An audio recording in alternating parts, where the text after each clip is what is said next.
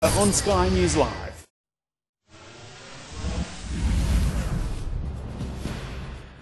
Welcome back to Money Exchange. It's time for this week's big currency movers. Now, each week on the show, I'm going to give you some of my top currency predictions and tips. And it's important that you know what type of trader I am so you understand the importance of time and patience when assessing some of the predictions and tips. I class myself as a medium to long-term trader who takes medium to long-term views on currency markets based off interest rates and key fundamental economic facts. Yes, I use technical analysis as part of my strategy. However, for the most part, I'm a trader who is holding currency positions for weeks and months. A lot of novice traders try and make money in currency markets in very short time frames and trade what's called intraday, meaning they try and get in and out of the market in a 24-hour period. If that's you, you're likely losing money because most novice traders that try their hand at day trading lose their money pretty quickly.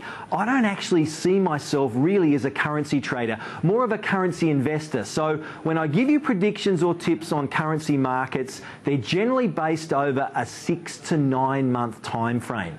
For example, the following currencies over the next 6 to 9 months I anticipate will fall in value: the Aussie dollar versus the US dollar, the Kiwi dollar versus the US dollar, the euro versus the US dollar, and the euro versus the pound.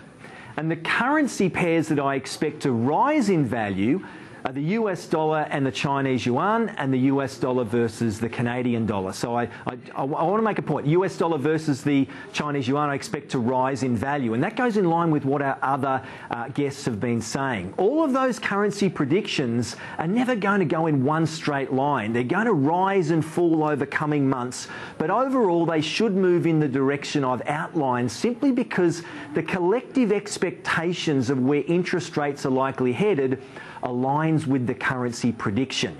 Okay, I want to touch on something now that I think is really important to take note of. You will have heard that there is a lot of conjecture around when the US Federal Reserve will raise its official interest rate for the first time in nearly 10 years. Some traders are saying October, some are saying December, and some are saying even as late as April 2016.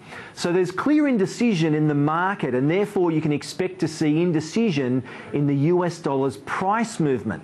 The same can be said for the Reserve Bank of Australia. For example, Paul Bloxham at HSBC doesn't see the RBA dropping rates in the coming 6 months, but the ANZ Bank released a statement a week or so back saying they expected the RBA to lower the cash rate twice in 2016 to 1.5%. Again, indecision. So where in the market right now is there some consensus where in the market there isn't that same level of indecision?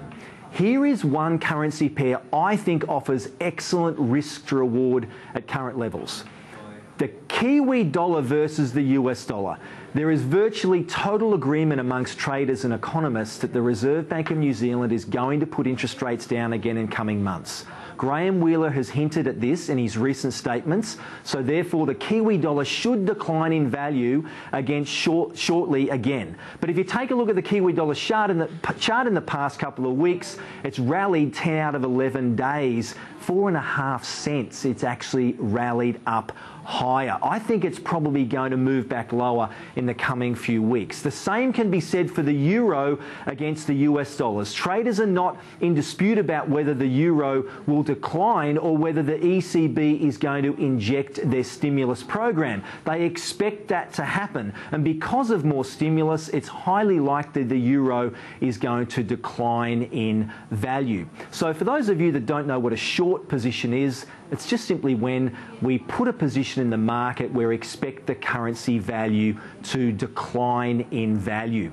We generally risk about 1% on our trades in our trading room at LTG Gold Rock. Now, it's time for our currency quiz question of the week. So let's get to this week's question for 500 big ones. Here we go. Name one of the 3 people that are on the current Australian $20 note. There are 3 people on the current Australian $20 note. One founded the Royal Flying Doctor Service.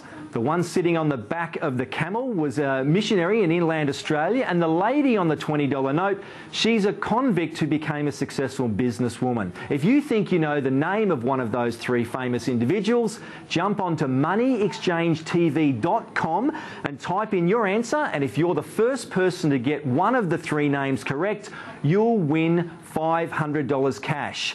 Well, that's all we have time for in this week's program, but you can keep up to date with all my currency predictions and tips by going to moneyexchangetv.com and registering to receive my daily reports. moneyexchangetv.com. Thanks for your company. I'll see you again next week. Good night.